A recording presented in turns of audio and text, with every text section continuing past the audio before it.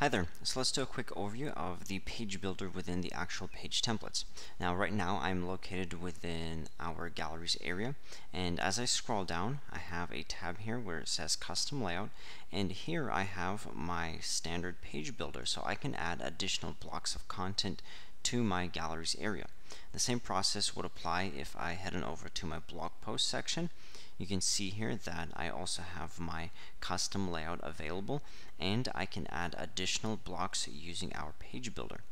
Also, if we take a look into our pages area, the exact same process applies. We have a number of templates to choose from: contact page, about page, etc., and they all follow along with the exact same page builder.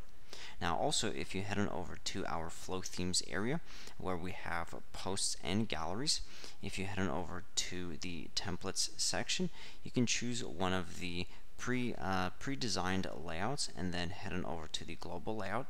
You'll see this exact layout broken down into different blocks of content, and once again you can add additional blocks to your default gallery layout or to the default blog post layout as well. Okay, so this is just a quick overview of how the page builder is interlinked with our page templates.